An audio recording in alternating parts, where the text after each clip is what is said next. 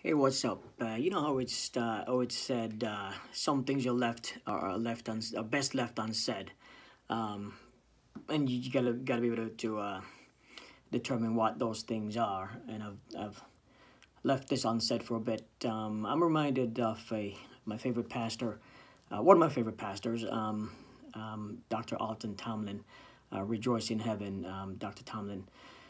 He said from the pulpit one Sunday, distinctly said, Jesus is neither Democrat nor Republican. And I was quite moved by that. I'll tell you, I'm intrigued by the number of us evangelicals who are more inclined to evangelize Donald Trump than they are Jesus Christ, to evangelize the Republican Party than they are Jesus Christ. And that is troublesome to me.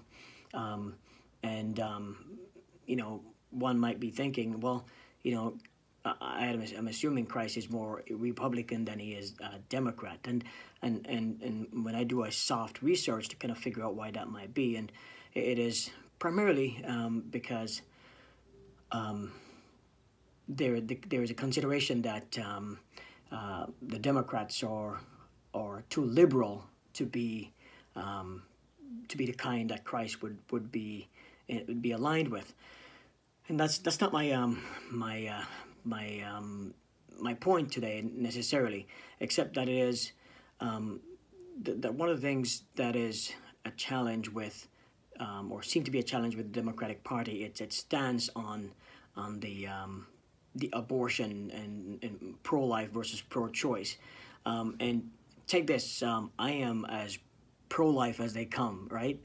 In fact, I'm so pro-life that I'm extreme. I'm extreme in that I don't, while most evangelicals that I've met, I've conversed with, will say it is okay if a woman is raped for her to abort the child. I feel otherwise. No, I'm not the woman carrying the baby. It's not my body being changed, etc., etc. But I feel otherwise because I do believe that a woman who is raped um, has a definitely has a right to make a choice what is right for her. But this point is not about her; it's about the baby. What's right for the baby? That is life at conception. The individual that raped this woman, he's the one that deserves um, capital punishment, not the baby, right? So it is my belief that the baby has no choice in this. So those of us who are on this side of birth have the right then to protect the life of that child, but not the right to make the choice for the woman. That's her choice, however, because God created us, liberated us, hence liberal, so that we can make the right choices. And so my point is I believe the baby should be brought into existence, into life, into the world, because the baby did not commit a crime. And the other conversation is most of the pro-lifers, as we know them to be here, is um, if a woman, if a woman's life is at risk, then it's okay to abort the child, aka abort the child. This again is killing the child, and in my mind, what this is you taking the taking really acting as God in this case. Um, if you believe in Christ Jesus, you believe in his abilities to heal. And therefore, whose decision is it that the child gets to die because otherwise the mom's going to die? Is that your decision or is that God's decision? So, I do take offense to that, if you will.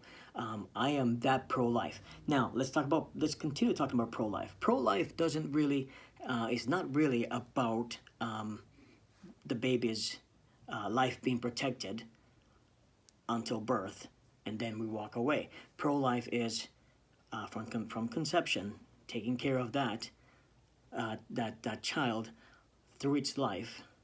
What does that look like? Mom is troubled. The mom is in pain. She finds out she's pregnant. The father is not available. The father is not around. The father, whatever reason, the woman is troubled. The father is around. He too is troubled. And they decide, let's abort the child. Again, their choice. However, one of the reasons why they choose to do that is because they do not feel there is hope. They do not feel there's hope, and therefore this is one of the challenges that I have, and one of the things that I appreciate about socialism coupled with capitalism. Okay, the ability, the capitalism is in that is such that we can create wealth. But also important that we can share that wealth to those who are not in a place where they can create it. So we need to be able to provide healthcare. Healthcare is a basic human need. So to be able to provide healthcare to those who are not able to do that themselves, in addition, providing some prenatal care and providing postnatal care, if you will, and then and throughout that person's life, allowing that person, if the person is not able to provide for himself, provide health care, education. In my mind, another basic human need. If you provide health education for someone, ultimately that person will be able to provide for himself and be able to compete in this capitalist society. I am pro-capitalist.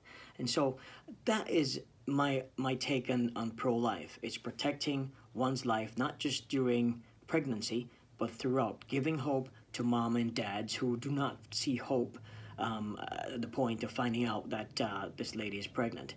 And it's not giving up on the life once it's birthed. Pro-life, again, is taking care of life to the extent. That's what Christ is about. That's who Jesus is. He calls us to be pro-life, and that's where we fail.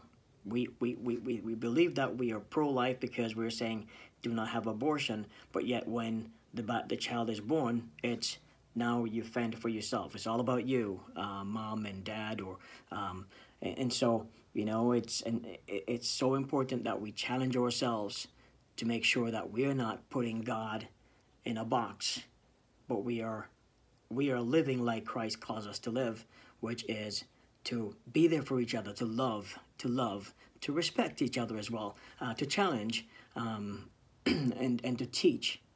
So that's my what I'm wanting to say today as I think of that pastor that said, God is neither Democrat nor Republican. So let's just live.